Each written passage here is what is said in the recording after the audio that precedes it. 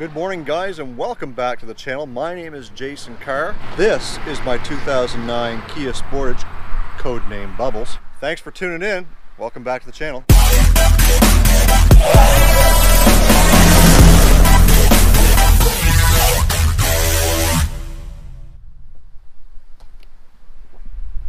So guys, today is Saturday and we are waiting for two vehicles to be dropped off here today on a transport hauler. One of them happens to be our new shop truck.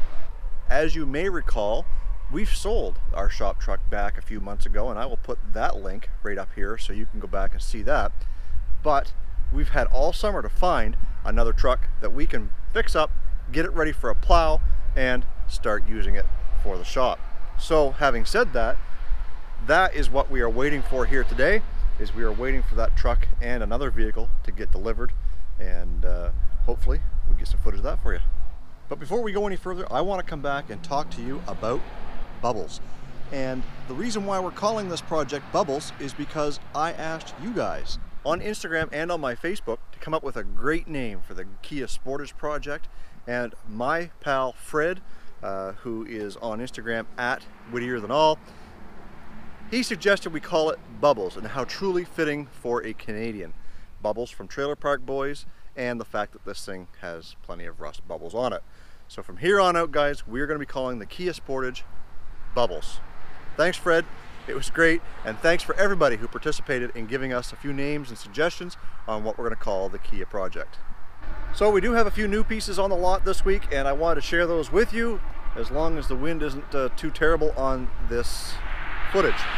We've got this 2013 Dodge Dart, a 2015 Kia Sorento, a 2014 Ford Escape, a 2011 Kia Sorento, as well as the 2012 Nissan Versa. And here sits the 2011 Jeep Compass. Now, you guys will recall the Compass has a bad transmission. We sent that to the auction, and we simply just couldn't find enough interest in it at the auction, because who wants to buy a vehicle that they have to do a transmission job on? So I decided that I'd give my buddy Dale a call and say, Dale, listen, next time you're in Fredericton with your flatbed, could you bring this baby home? So he said, yeah, no problem. He dropped it off on Thursday, and we've got a transmission here out of a 2016 Jeep Compass with only 20,000 kilometers on it. We're going to drop that in next Thursday, and Friday is the day that I've got booked off in the shop to make that switch. So hopefully by the beginning of the following week, we'll have this one ready for sale. And if you didn't get a really good look the other day in Saturday's video of the trade-in on the Nissan Rogue, transport company still hasn't come to pick this up yet, but this is a 2011 Mercedes C300 all-wheel drive. What a beauty.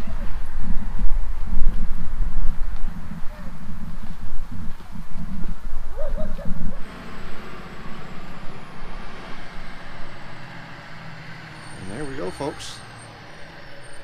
There's a couple of our vehicles.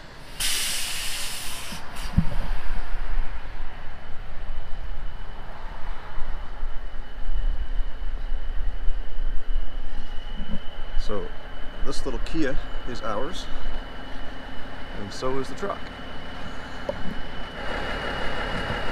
So this is our 2015 Kia Rio 5, and it's a EX model, or an LX Plus, I guess. It's loaded right up, really nice. I can already see it's got a bulge in the tire there. Winter tires. And the truck, some rusty rockers. But we knew that. And she's got some paint chipping around there and up around the cap. And it was a city vehicle. The truck driver just blew a line, hydraulic line. So I didn't quite know what to expect. When the truck showed up to deliver, it looked like an old truck. The trailer, the same thing.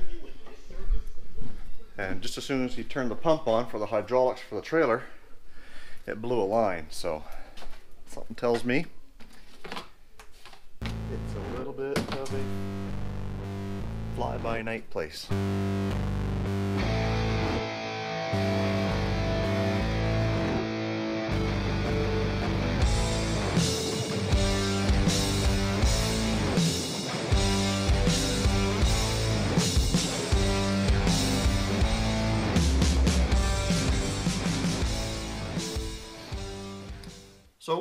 vehicles got delivered, my new shop truck, the Kia Rio. We got the hydraulic fluid all cleaned up off the driveway, and Buddy was on his way, no problems at all. So I want to go back a little bit and talk about bubbles. And the reason why I want to talk about bubbles is because he's going to be a project, and I don't want to spend a lot of money on this project. So I'm setting a budget of 500 bucks Canadian to do a few things to the vehicle that we want to do to quote unquote redneckify the Kia Sportage.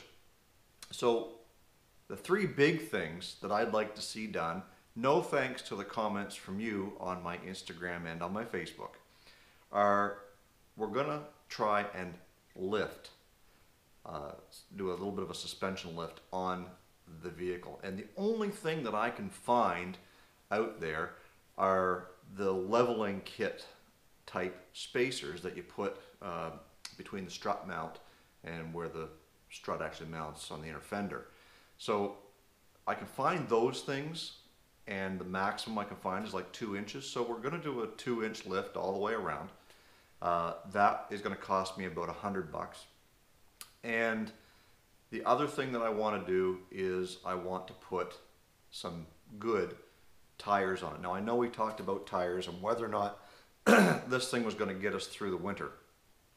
And I think what we're going to do is we're going to fix the subframe, like I said. We're going to put the ball joint in, like I said, and we're going to stuff the rocker panel hole, likely full of expanding foam, just to keep the water and everything out of it for the winter. So because the inspection sticker is good until April, it gives me something to drive that's not taking something off the lot during the winter time. So having said that, we've got to put tires on it, but again, because I have such a limited budget, we're going to limit that to used tires, but we want to go a little bit bigger than what's on it. So we're going to lift it up, we're going to put some bigger tires on it.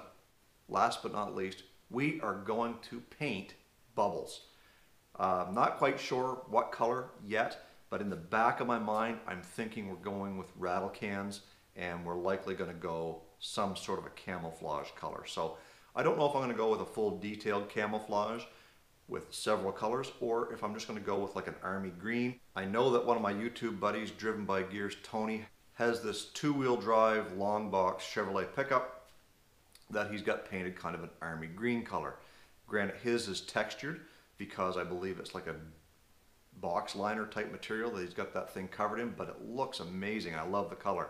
So I'm thinking of going with maybe a green, like an army green, or maybe a combination of a couple of army greens to do something with it. So that'll involve sanding it down, taping it up, and then just going to town with the rattle cans.